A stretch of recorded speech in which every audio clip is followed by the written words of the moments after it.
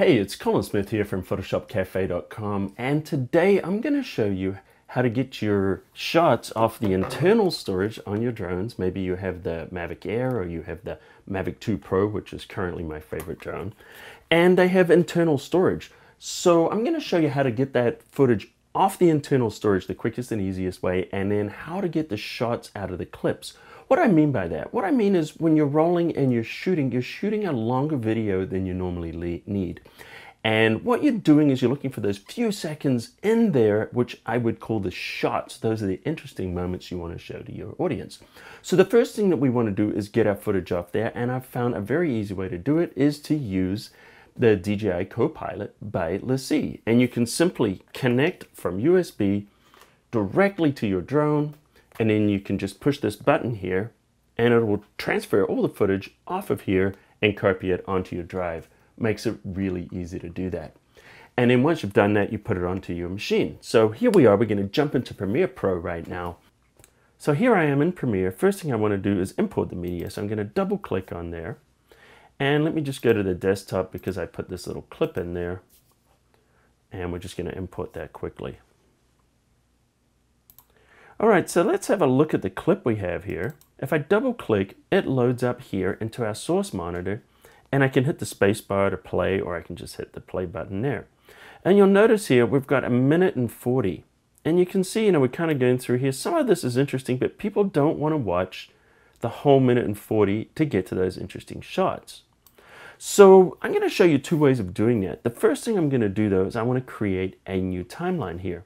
So we need a sequence, and then we can just grab our clip, and if we click it and drag it here into this little new document icon, it's going to create that timeline right now, and the sequence is actually going to be set to the size and the frame rate and everything of your video, so you don't have to do any settings. Now, because I don't want to use the whole clip, what I'm going to do is I'm just going to select it and just delete it. All I wanted to do was just create this sequence with it for now. All right, so let's have a look at the shot. So if we scrub in here, we can see we've got, just an overall shot there of everything. And we can see we've got the sea lion there. That's interesting. What else have we got? We've got a nice flying in shot as I'm tilting the camera down. That's nice. And then we got a little rotation there, which, is not bad. And then I know I've got another shot where I pull out and I show the entire environment. So right now I see 3 shots in here. Why don't we start off with this beginning shot? So we're just going to go to about here, right before that sea lion pops its head up. And I'm going to hit the I key for in. Hit the space bar, let it play for a few seconds. And I'm just going to hit the space bar to stop it. I could keep playing if I wanted, but I'm just going to hit the O key right now to set the out point. And what it's done is it's just given us this little clip here, and we can just click and drag that now, and we get that sequence in there. I'm going to show you an alternative method in a second, but right now you can see, the whole clip is actually in there. If I clicked and dragged, I could pull the whole thing out. So it's not deleting anything. All it's doing is focusing on that section. All right, so let's move up to, where we're flying in. I'm going to hit the I for the in point, let it play. This is looking kind of nice. And I'm going to hit O about here, right after that bird, because that was kind of nice little interesting thing going on there. See the bird flying through there. And we can click and drag that into our timeline. All right, let's go to a shot where we're looking at the top, and we'll wait for it to be nice and straight there. Let's see. Okay, so I flew around to get it centered, and we got some good sea lion action going on there. So I'm going to hit the I key to set the new endpoint, and I'm just going to play that, and then just hit the out key right there. Nice. So now we've got these 3 clips, and let's go once again. We want to bring this shot out. So let's just hit the I key, and we've got this slowly flying out shot as I'm tilting the gimbal up as I'm flying out. And you can see eventually we're going to reveal our whole environment. There we go. And that's a nice way to close out that clip. So I'm going to hit the O key right there, click and drag that down. So what we've done now, instead of having this long boring clip, we've got the clip here, and I can play it. Of course, we could add some music to it. We could spruce it up however we want. Maybe I'm going to throw some transitions in there. So I'm just going to select all of these, and I'm going to hit Command or Control D for default. And now we're going to play this back.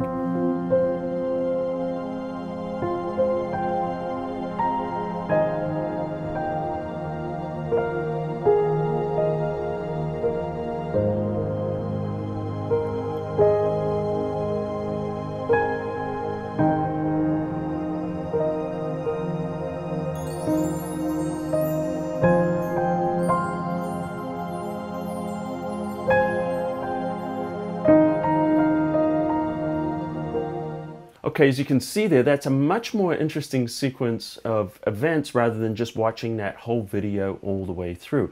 Now you can do other things like color grading and speed ramping, and I have other tutorials on those. I'll add links to those underneath. But what I'm going to do now is I'm going to show you another method if you don't want to build it on your timeline and you want to save those clips for later on. So what we can do, say for example, we've got this clip that we just created there, is if we right click on this, we can choose to make a subclip. And we click on the subclip here and we can call this reveal. And this has restrict trims to subclip boundaries, meaning that it's going to be set to that and you can't re-edit or retime it. So I'm actually going to turn that option off just to give that flexibility and click OK. And notice now we've got another clip here. Now it's a subclip called reveal and we can drag that out and you'll notice it's exactly the same thing we did before.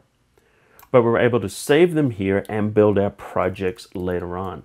So anyway, if you don't have Premiere Pro right now, you'll get 2 months free of the entire Adobe Creative Cloud with the DJI Copilot drive here. Check out the review I did. This is made by LaCie, the same people that make the rugged drive. And this is a really great accessory for the drone. I like to pop this in my bag and use it all the time when I'm out shooting. So anyway, I've got one more video I'm doing in this 3-part series, and the last video I'm going to do is I'm going to show you how to match color between different clips, so check that one out. And don't forget to hit the subscribe button right now, smash that like button into dust, and add a comment. I'd love to know what kind of drone are you guys flying right now, or are you looking to purchase a drone? Let me know, I'm really curious. So anyway, until next time, I'll see you at the cafe.